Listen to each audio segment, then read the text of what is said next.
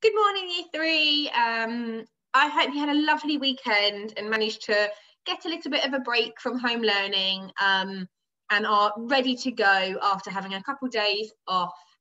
As always, I'm going to share my slides with you so you can see what I can see. As I'm doing that, have a little think about what we'll be looking at on Friday's lesson for SPaG. We were looking at a certain type of word, and it kind of told us about something.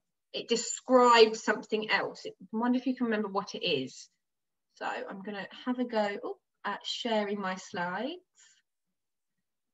And I'm actually just going to go back to Friday's slides, just so we can recap what it was we were doing on Friday.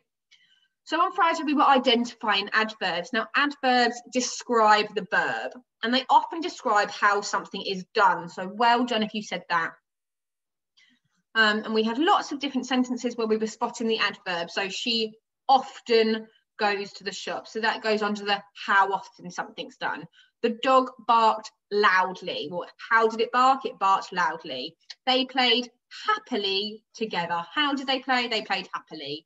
The car is parked inside the garage. So where is the car parked? It's parked inside. And I almost reached my target. So that would go under the how much. Right. So today we're not going to be focusing on all adverbs. We're going to be looking at adverbs that express time.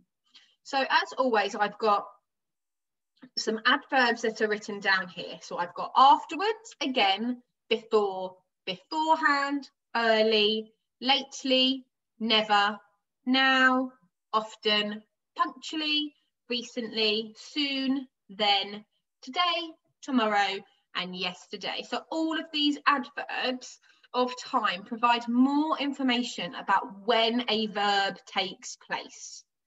Adverbs of time are usually positioned at the start of a sentence. Using it at the start shows it must be really important. So if we're thinking about our English toolkit and we're thinking about our story openers, we might have early one morning.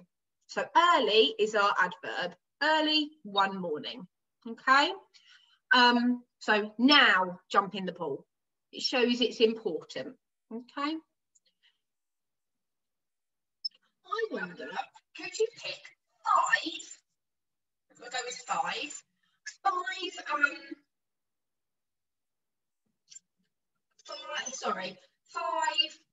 adverbs here. Could you put them in a sentence? And I wonder if you could put it at the beginning of the sentence, or you could change it around. So sometimes it's at the beginning, sometimes it is at the end. So that is your challenge today. And I'm just going to change this. So pick 5 focus words and write them in a sentence. Challenge yourself to write them at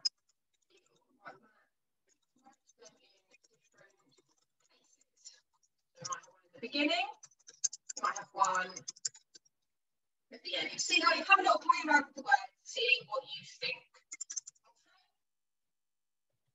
I can't wait to see your sentences and which words you choose. Remember, these are adverbs to express time, okay?